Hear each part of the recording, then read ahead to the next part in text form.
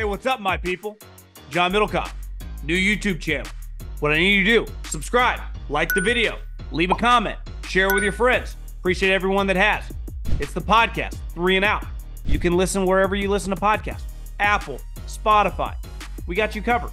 Also, thevolume.com. We got merch right here. FlexFit hat. Go to thevolume.com. Get yourself a 3 and Out hat. What is going on, everybody? Big show today. Former lead NFL Network draft analyst and Raiders general manager under Jon Gruden, Mike Mayock, joins the show from a remote island somewhere in Georgia or off the coast, living life, enjoying his life, and he joins to talk some football. Obviously, we talk about some of his experiences being the GM, some decisions he'd made, like to have back, philosophical beliefs on the draft, player acquisition, dealing with coaches, and then we obviously dive into this upcoming draft, whether it comes to Caleb Williams, Penix, Drake Maye, J.J. McCarthy, the receivers, Brock Bowers, some defensive players. Mike's a stud, so really enjoyed talking to him because I've been trying to talk to him for a while now and finally got a hold of him, and he agreed to come on the show. So it was definitely cool. So that's the plan. We will have more podcasts of I'll just come out with a football podcast probably tomorrow. And then we'll just keep rolling like we normally do. But today is just Mike Mayock only. Excited to talk to him and talk some draft, talk some being a GM, because it's what we all talk about all the time anyway. Before we dive into football, though, I must tell you about my friends, my partners, and the official ticketing app of this podcast, Game Time. Right down the street, well, about 45 minutes, is a place called, I think, State Farm. I don't even know what it's called, but it's where the Cardinals play. The Final Four is going there. And I was looking, I'm like, should I go to one of these games? Just download the Game Time app, promo code John, John, promo code John, save $20 your first pair of tickets. Do you want to go to a game? Baseball, off and running. Opening day, didn't even know it was coming. Boom, it's there. It's like, okay. Basketball, the playoffs, right around the corner. Hockey, playoffs, right around the corner. Concerts, all summer long. Go enjoy yourself. Do it on me.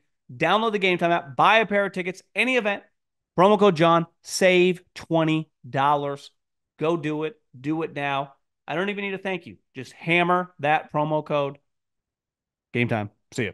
Promo code John.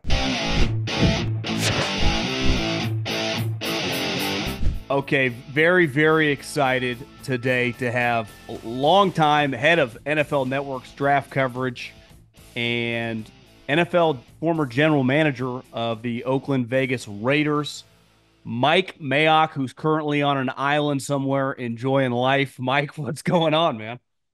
Hey, John, how you doing, man? I'm doing great. How's life for you? Life's real good. I still get to work full time in the football business from about mid-July to the end of January because I'm doing games for Westwood One, and I'm doing scouting for a private company called Sumer Sports. So I wrote about 100 college reports. I did a bunch of games. So for me, it keeps me around what I love, John. And then February 1st hits, and I can try to learn how to play some golf and try to get back in shape and all those kind of things. You know, I feel like I know you just because I followed you so closely, like most of us draft junkies over the years. When everything ended with the Raiders, I would have guessed, and knowing some people that had coached for the Raiders when you were there, that you would have just became like a scouting director. And obviously that hasn't taken part. Obviously the lifestyle in the NFL is a little bit different than the media. Was that when the Raiders tenure ended, did you think about taking a role more suited like that, where it's just football, none of the other extracurricular stuff that can kind of wear you out in that role? Yeah, it's a good that's a good call, John. I mean, when I got fired, I probably had 5 NFL teams call me and say, "Hey, would you come in?" Anywhere from assistant GM to special consultant or whatever you want to call it, director or whatever. Um, and I think the smartest thing I ever did personally, and Yeah, I have to take a step back because I mean, if you're in the football world and you know it, John, because you are and you were both inside and outside a building, you're wired a certain way, right? And you're a type A, and you're always chasing that next thing, which I've always done. And when the Raiders thing came to an end, kind of an abrupt end with a playoff team, and I was kind of surprised by the way it came to an end. The smartest thing I think I ever did was look at my wife and say, let's take a step back. I've spent my whole life charging full steam. I'm over 60 years old right now. Do I want to jump right back into a building and work 7 days a week and 15 hours a day and be on the road and do all those things? Um, if I do, that's fine. But maybe I need to take a step back and figure out if I have to do that. Because, in all honesty, about 90% of me wanted to do it. I wanted to get right back in a building and go. And kind of recognizing my own weakness, which is, jumping right back in without thinking about it. I think the smartest thing I did was step back. I took a year. Um, I did some football work. I did some games for Westwood One, but it gave me a chance to kind of decompress a little bit with my wife and family and kind of say, all right, you're 60 plus. Do you really need this? As long as, I started breaking down game tape with my dad when I was 8 years old, and he was a high school coach. As long as I get a taste of some of that and I can talk to guys like you and guys in football buildings and be around the game, I'm pretty good at this point. So, but your prognosis is correct. I almost did. It's funny, when I got fired, when Andy was fired and Chip Kelly comes in, you get let go after the draft. Beside my mom, my friends, no one knows who the hell I am, right? So, and it happens all over the league and it will happen around draft time, a lot of turnover. Yep. You were in a unique position where obviously you just had a successful season, a lot of craziness happened that year, but you were pretty famous because of the role that you had on NFL Network before you ever took that. In that role, you had been part of just success over the latter part of your career once you're done playing. Is that a weird thing to handle? Like when I was fired, obviously most people, my dad was a farmer. People that are fired, it's because they're lazy or they're late. It's weird telling someone that you're not Right. used to it's because it's a failure, but you're like, well, I didn't actually fail. It just things Right. happened that were out of my control. How did you handle that, internally and personally? Uh, Good. It's a good question. You come off something where you think, you inherit a 4-win team, and 3 years later you win 10. You're on the 9 yard line against the Super Bowl Cincinnati Bengals with a chance to tie the game with 4 downs in 35 seconds. We didn't get it done. So I kind of came off that season thinking, okay, it was a crazy year. You alluded to it. Jon Gruden got fired. Henry Ruggs was in that awful accident that killed a woman. We had a lot of bad things happen, and Rich Bisaccia was unbelievable. And to this day, I can't believe he's not a head coach in the NFL. And I think Rich and I saw things the same way. And I think we saw that there could have been a future there building on that playoff team. So um, getting fired, I was like, wow, I understand there can be individual criticism on some of the draft picks, and I certainly understand why. Not everybody knows why guys got picked when they got picked. But to your point, yeah, everybody knows who the NFL GM is. A lot of people knew me from the NFL Network, and there was a lot of public criticism out there, which I think I'm fine with because since the first day I did a mock draft at the NFL Yeah. Network 100 years ago, people are going to take shots at you, and I don't really care. It's just when your kids or your loved ones are kind of like, who is this guy and why does he hate you? And you just got to go. It's all right. We're good. So I don't know if that answers your question, but I felt awkward for a little while because I think everybody does when you get fired. Were you confident when that season ended that you guys were going to be the package deal and keep your job, or as Mark was interviewing outside people, were you was there an uncertainty there for you? Well, I mean, at one point we're 6-7, and first we took a gut punch from with the Gruden thing. We were 3-2. We won Rich's first two games to go 5-2. and we go on. We had a bye week at 5-2, and we're getting healthy. We're feeling good. We had beaten Philly and Denver back to back before the bye week. We're feeling pretty good, and then the Henry Ruggs thing happened, and that punched us in the gut because Henry Ruggs is a great kid who made an awful decision, and we ended up losing a bunch of games in a row there. So we were 6-7 at one point, and I'm sure Mark Davis was sitting there thinking, I'm going to move on. Yeah. And we were able to win the last four. We're the number 5 seed in the AFC, and we gave the Raiders their second playoff team in 21 years. So I think there was some optimism between Rich and I and the coaching staff and the scouting staff that we're going to build something. You know this, and I talk it a lot about it on my show. Is this is the period of time, and really for the last post combine is when the coaches truly get involved in the draft Yeah. process. Yep. And you were very outspoken, especially after your tenure, about like we were a coach driven organization. Talk about the balance of, not just Jon, but the assistants who have a streamlined process to him getting heavily involved and how that changes a draft board of like, we were all over this guy or we didn't like this guy. And then things dramatically change late March, early April. Well, I think the most important thing to understand is that regardless of the process in your building, when you put a name in, he's a Raider, right? And you unify behind that guy, regardless of what the thought process was to get there. You're very familiar with both sides of it. Most NFL buildings, the GM has final say. And let's face it, the GM and his staff live with that draft for Yeah. about 11 and a half months of the year. They've got the best depth and feel for the draft. The coaches come in, to your point, after the season. Then they've got to do free agency with us, and then they start in on the draft with us. So they get a good feel, and the coach's input is valued at varying levels by different teams throughout the league. And one of the best coaches in the history of the league told me when I was first starting at NFL Network, he said, Mike, one of the biggest things I have is I got to evaluate the evaluators. Not every coach is a great evaluator. They might be great teachers, great fundamental teachers, but they're not great evaluators. And by the way, not every scout is a great evaluator, For sure. right?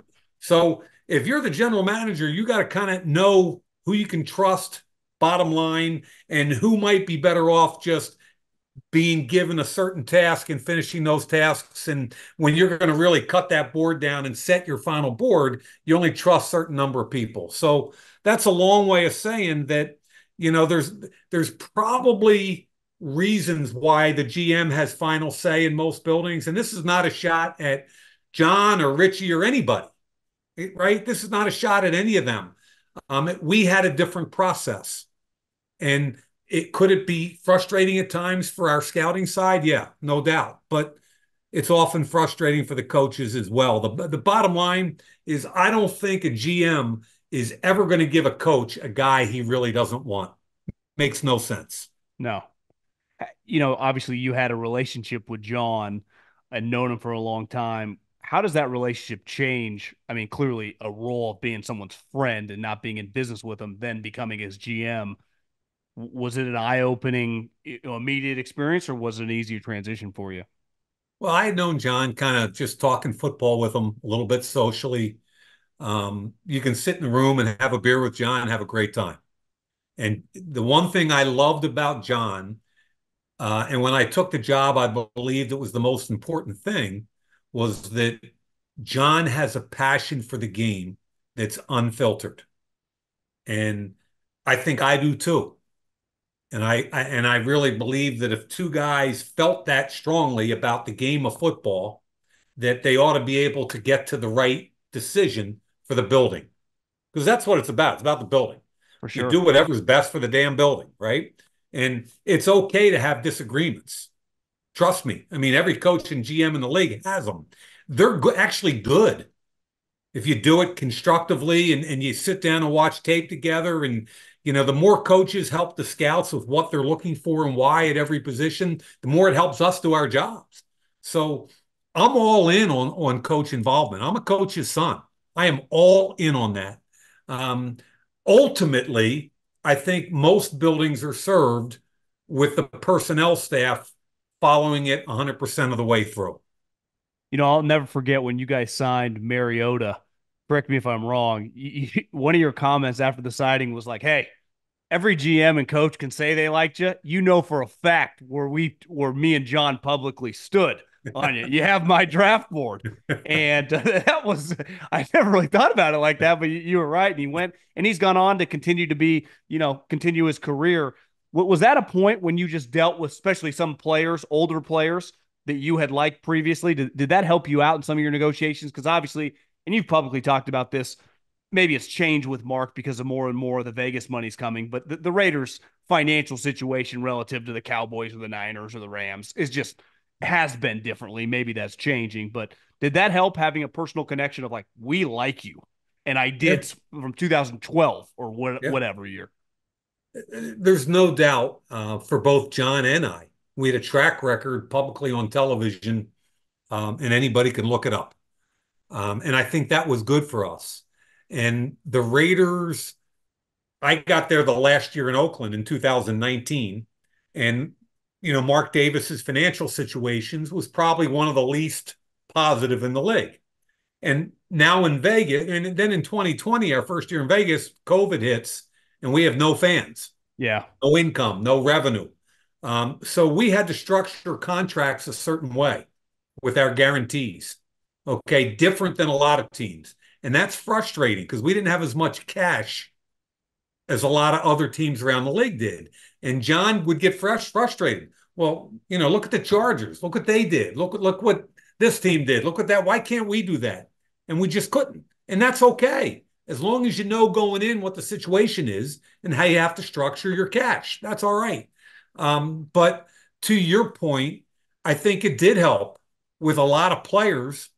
Nelson Aguilar, he knew exactly where Jon and I stood on him. And he was coming out of Philly and we wanted to sign him. And he signed with us and had a hell of a year. I thought Jon got the most out of Nelson. I thought Jon did an unbelievable job with Derek Carr, getting since Jon left, Derek has gone downhill. Greg Olson, our offensive coordinator, also had a big hand in that. But yeah, a lot of people knew where Jon and I stood on a lot of players. I watched some of you went on Chris Long's podcast. You've been on a couple times, I think, but last year and talking about how after the 21 season, you were getting calls for Derek, that were in the first round range. And then just a year or two later, they have to cut him for nothing. Did you guys ever seriously entertain? I know you're not, what happened then, but was Derek always, because you guys, it's not like you were drafting quarterbacks high. So it's fair to say, because that was always a polarizing discussion, how much they like Yeah, him, how much they don't like him. yeah, Well, he was your quarterback yeah. consistently. It's not like so Right. what was your overall experience with Derek Carr? And did you guys ever come close to trading him? No, we never. I mean, the reality is in the NFL, the way I look at it is there's always going to be X number of franchise quarterbacks. And that number could be five, six, seven, eight, whatever it is. And you and I could look at a list and you could say there's five, I could say there's seven, but you know what it looks like and smells like when they're franchise guys. One group below that, let's say there's seven or eight, six, seven, eight franchise. One group below that's another five or six guys that I think you can win with. And meaning you can win even up to a Super Bowl with this group of guys as long as you're good enough surrounding them, both on both sides of the ball. I felt strongly that each year with Jon, Dirk got better. And by the end of the 21 season, whether you were a Derek Carr guy or not, I think you probably had to say he's a top 12 or 13 quarterback. If you liked him, he might have been 8, 9, 10. If you didn't like him, he was 12, 13, 14. But Derek was a top 12 quarterback in our opinion.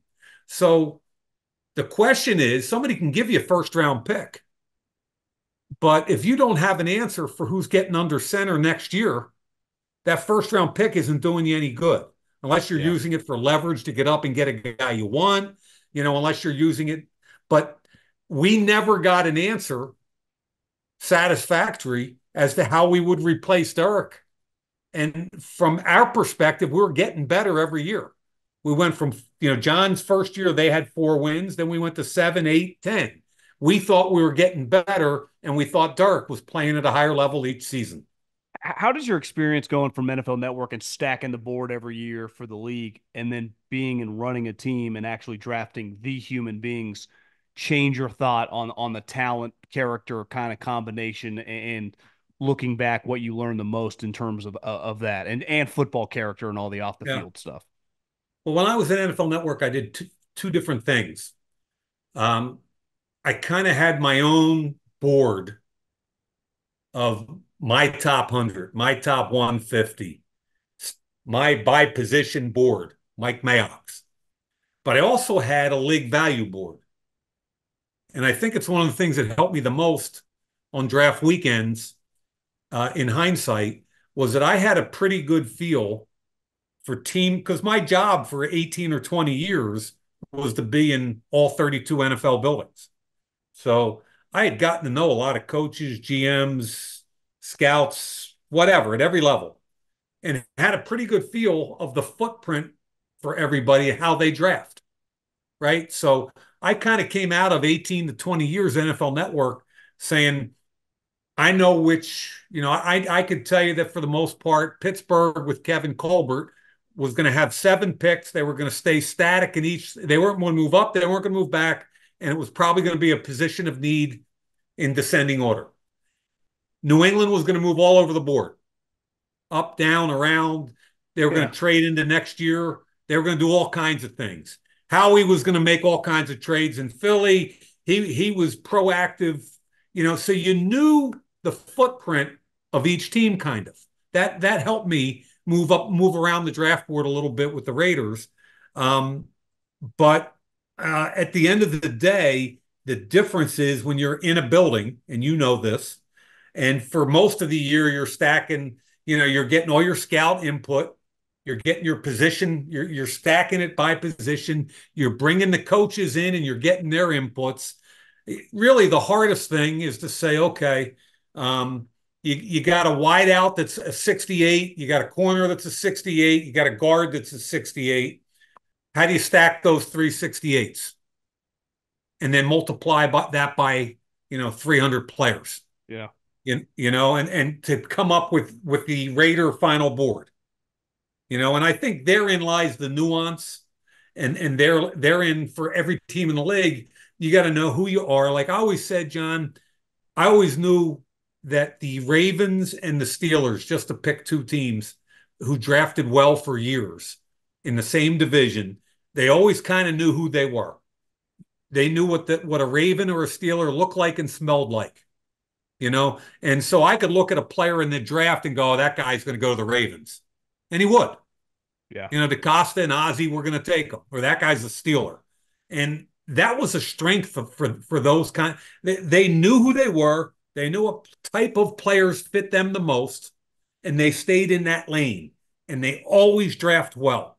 And the thing that maybe my biggest frustration might be that sometimes I think you just got to go get good football players. You can't always just go for need. And I believe that going in, and I believe it even more coming out. Do you think about or have any major regrets from draft day over the years when you were the GM? Yeah, I got a bunch of them. None I'm going to share today, but uh, I mean, everybody's going to miss. I know some guys I missed on, and I kind of look back. My first year was what, 2019, and we had 3 first-round picks, and really, of the three, Josh Jacobs is the only one that's become a high-level Pro Bowl player, and that's bad. John Abram is in and out of the league, and Cleve Farrell's a good, solid player, but not the number 4 overall pick in the draft. The flip side of that conversation is that we got Max Crosby in the 4th round. We got Hunter Renfrow in the 5th round. We got our punter, who's a Pro Bowl punter, as a free agent. We got Keyshawn Nixon, who's now the Packers All-Pro punt returner and starting nickel, as a free agent. We got Andre James as a free agent, the starting center. We got Alec Ingold as a free agent. We got 5 Pro Bowlers in that draft. And that became kind of so on one hand, to answer your question, John, one of my biggest frustrations is those first round picks. On the other hand, we did fairly well throughout the draft in 19. We did okay in 21. 20 was a whole different story and highly frustrating. But you got to be honest with yourself. And we did pretty well with the third day guys.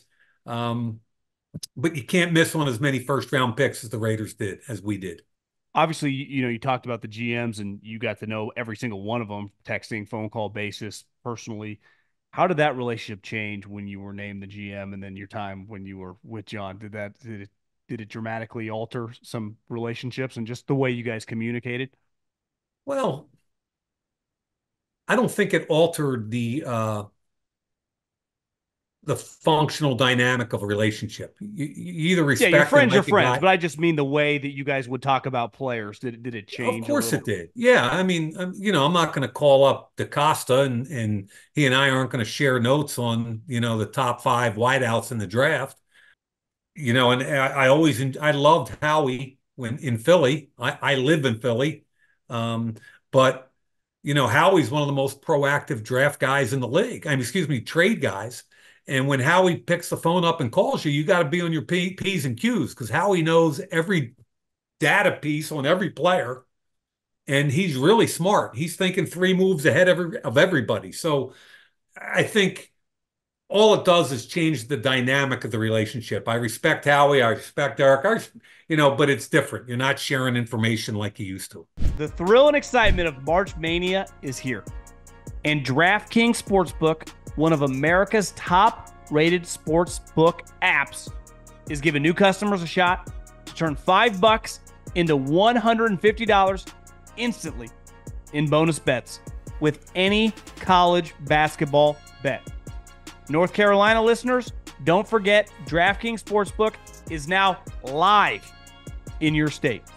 Download the DraftKings Sportsbook app and use code JOHN, J-O-H-N.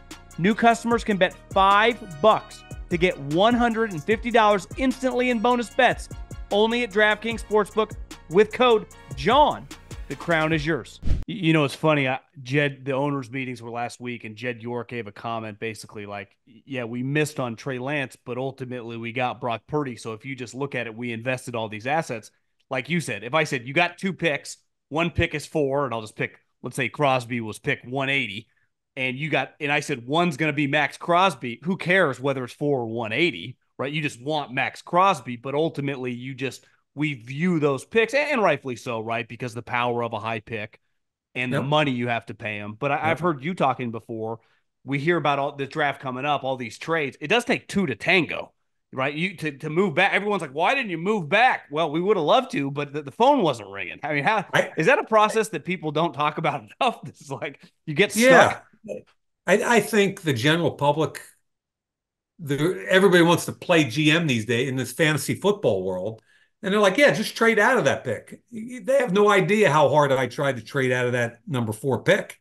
I mean, 1, 2, and 3 happened exactly like we expected, which was Kyler Murray, Bosa, and Quentin Williams. Didn't you try to Right? trade with the 49ers to get Nick Bosa? Yeah, I did. I did. I tried to trade with them, and then I called the Jets. And they saw the same thing I did, especially if Yeah. you're looking for a defensive lineman, which we were. They got the two best ones. And um, so, bottom line is I would have loved to move down, but we couldn't. You know, Speaking of the 49ers quarterback, Brock Purdy, did you evaluate him coming out? And what are your just, I mean, the conversations around him are all over the place. My take is pretty simple. It's hard to watch him play and not think he's a good player. Right. I don't have any other conclusion besides just watch the kid play. He looks pretty good to me. But your thoughts Right. on him at Iowa State and just, are you surprised that what's happened over the last couple of years with him? I did not do his tape. It was not a draft I was involved in. Every time I watch him and some of the crossover tape that I've done, because I haven't done a San Francisco game in the last 2 years. Um, it just looks like, and John, I think one of the hidden arts in quarterback play is anticipation, and I don't think we talk about it enough. And it's hard to see sometimes in these college offenses that are so lateral. Everything's a lateral throw. Um, but Purdy's anticipation, timing, accuracy is high level stuff, fun to watch. And the fact that he had so many starts at Iowa State, and again, I didn't do his tape, so I can't talk about that. But I do love the number of starts he had. He looks very comfortable in the pocket. That's another thing we don't talk enough about. Just, I'm a big believer that a quarterback either innately has presence and awareness in the pocket or he doesn't.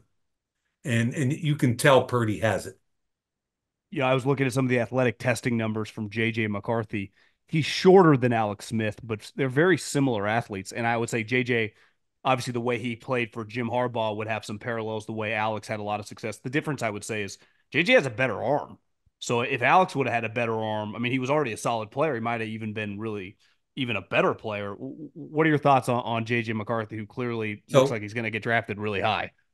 yeah, I've got an old, just like every old scout, I've got the only top quarterback I haven't done is JJ McCarthy because I did a top 100 overall and he wasn't on my list. This is going back to last August.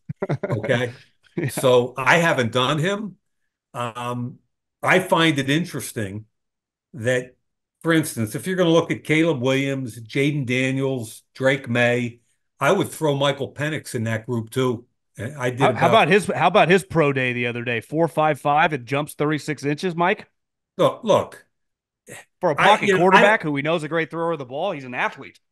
I don't necessarily think I saw 4.55 on tape, but he is a big, strong, athletic kid that can layer the ball at all three levels. He took a beating against Oregon. He kept on ticking.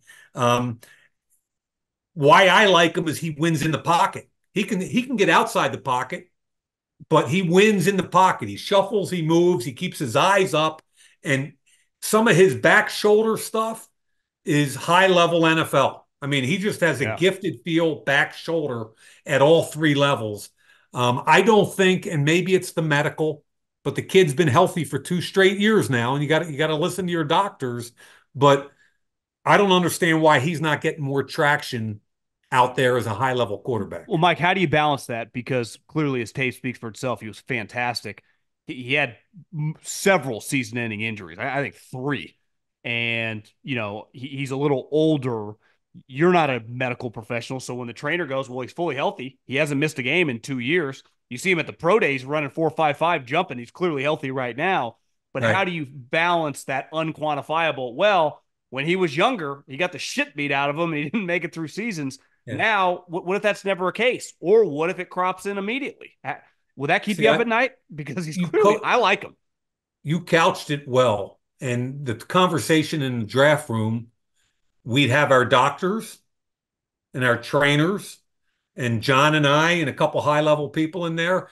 And I would be saying what you just said. I'd be like, wait a minute, 4 years in a row at Indiana, he couldn't finish a season.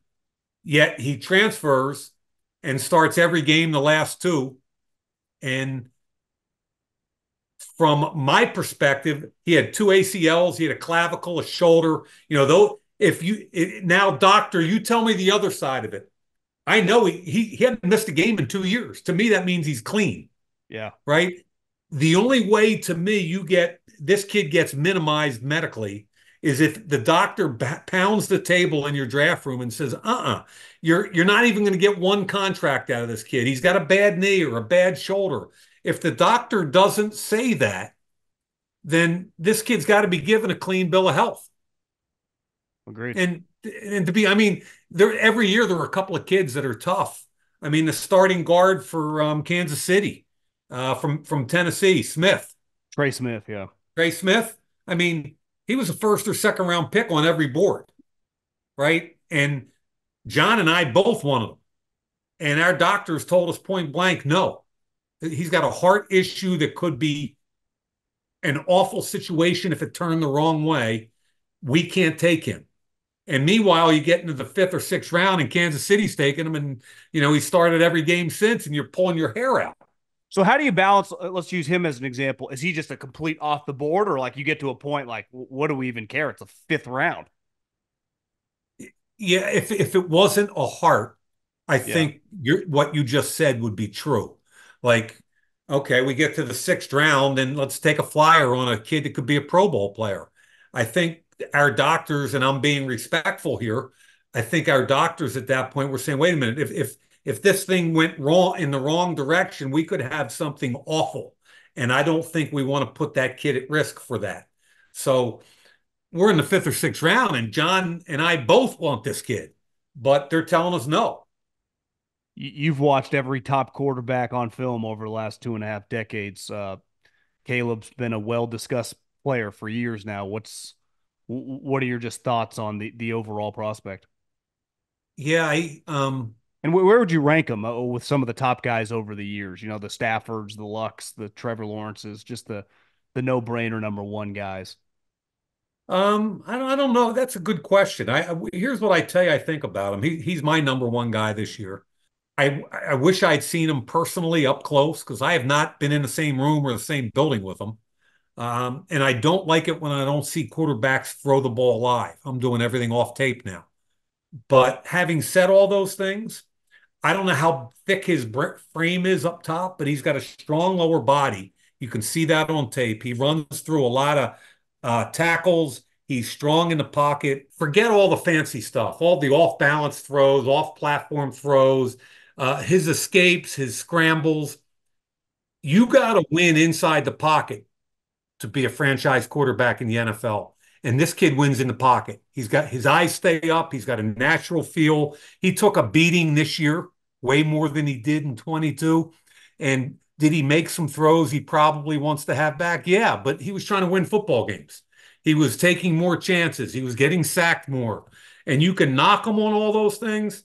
I see a competitor that can make every throw at every level.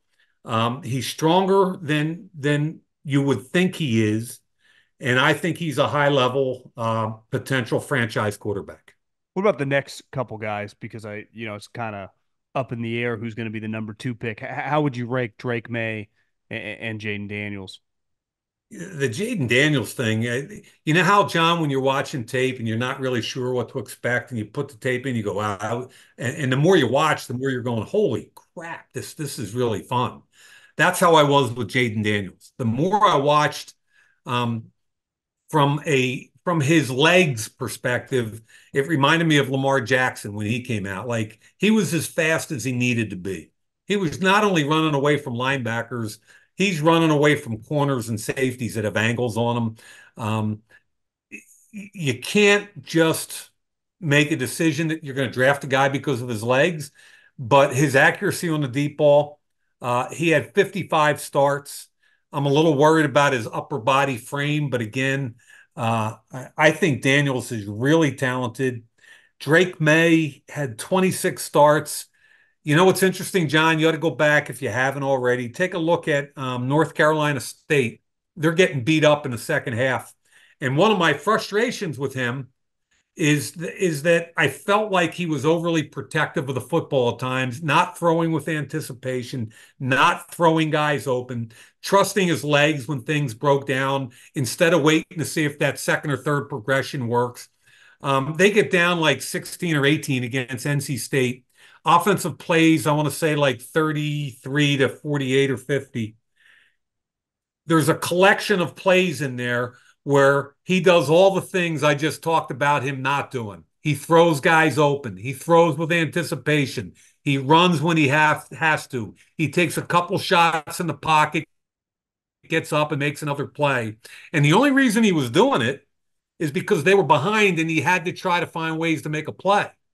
And if you can do it in those situations, I believe you can do it beyond that. Yeah. So I like Drake Maye. I think I like Jayden Daniels a little bit more. I like Michael Penix in that conversation. And then, you talked about McCarthy. A couple of guys that, people are talking about Bo Nix as a first round pick, and I didn't see that. I don't feel like his physical traits match up with those other guys.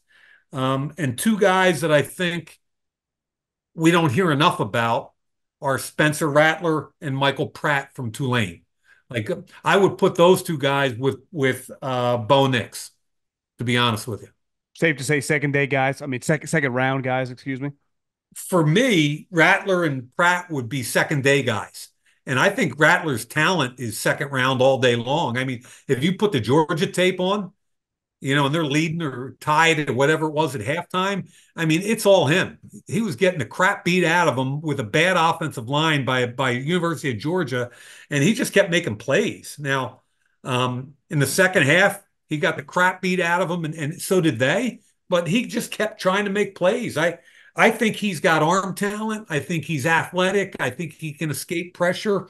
I like Rattler and Michael Pratt is I would he's not quite as electric, but I think he throws with anticipation and timing, and he'll be a quality backup if not get a chance to start somewhere.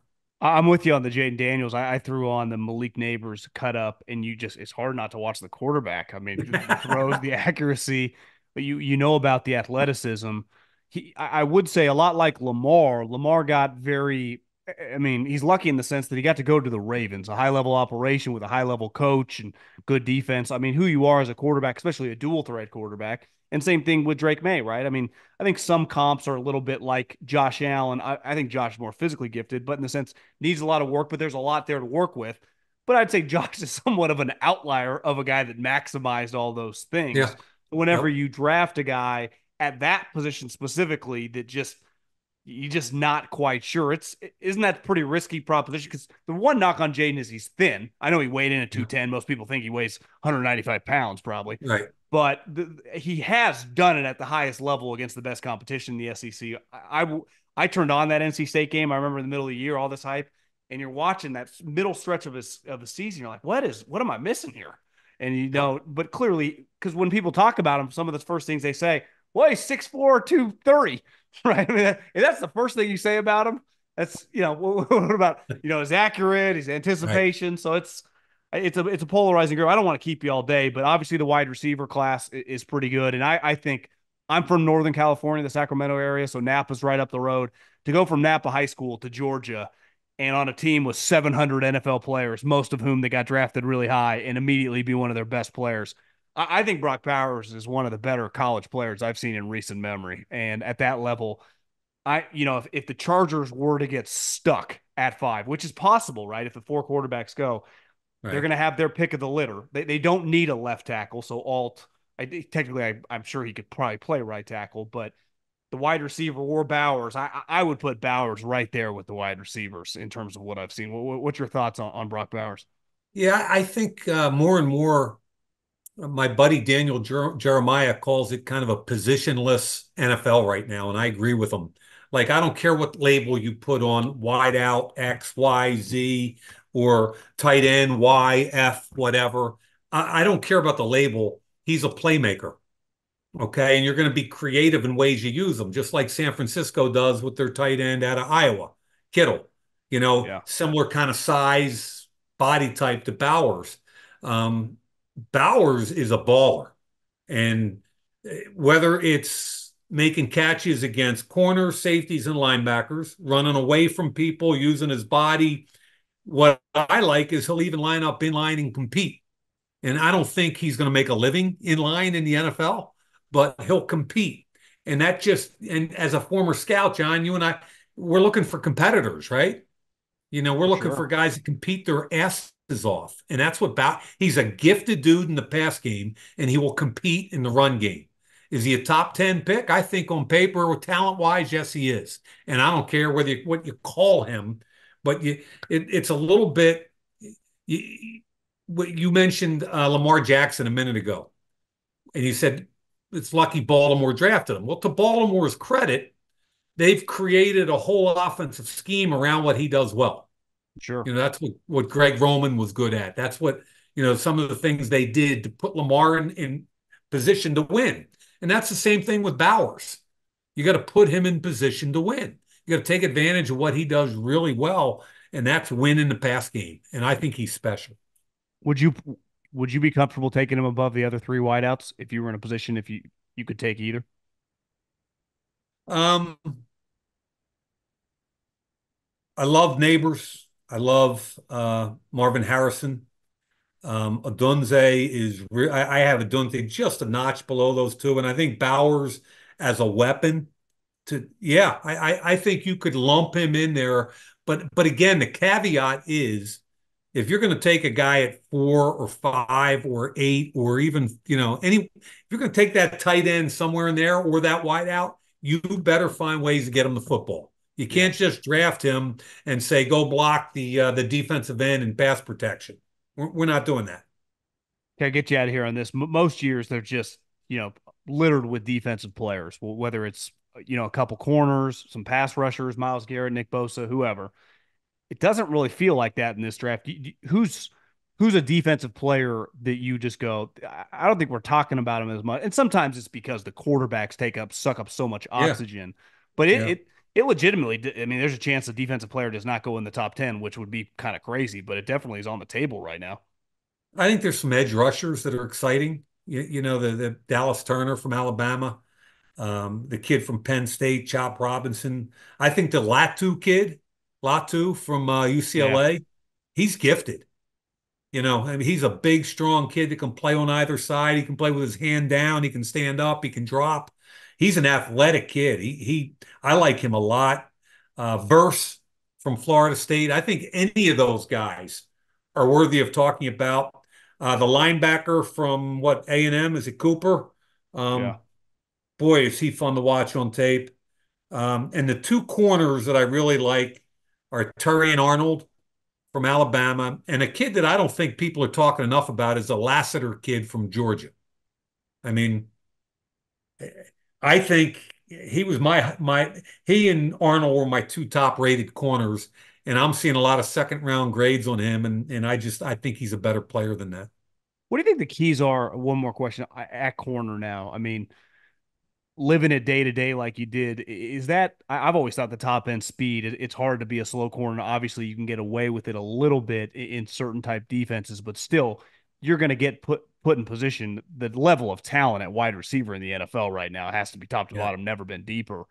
It's hard to kind of hide when you're a high 4.5, low 4.6 guy. Is that a make or break number for you that you need to, I mean, have some speed at a certain number cut off you're not touching?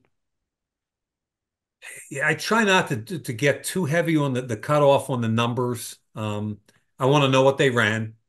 Um, More importantly, I think in today's world of back shoulder throws is can a corner find the ball with his back to the quarterback?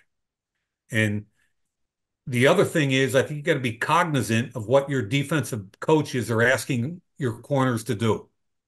Are you a single high team playing off and mostly zone concept, cover one, cover three? Or are you going to be a press team? Or are you going to do a little bit of both? And I think once you answer all those questions and you know what your defensive coaches are looking for, the fit is the most important thing. I mean, I've played with some corners that are 4.55 that just have a great feel for the game, and they don't look 4.55. Yeah, for sure. Um, but the hardest thing to find, I always thought, is when the corner's back is turned, you're a press corner and you're running with the receiver, and it can either be a go, a fade, or a comeback back shoulder. All the advantages go to the wide out and the quarterback. Can you find the football, whether it's a deep throw or on the back shoulder? And a lot of these guys, no matter how gifted they are, they can't find it. And if you can't find it, ultimately you're going to get exposed. Yeah, I've always thought instincts are an attribute you can't quantify, but in a lot of positions, you either have it or you don't. It separates the men from the Right. boys, at Yeah. the highest level. Well, Mike, what time's your tea time tomorrow? Probably 9 a.m., John. Kind of am. Well, enjoy. I cannot thank you enough for doing this, and respect the hell out of you, and enjoy this next couple weeks leading up to the draft, and have a great summer.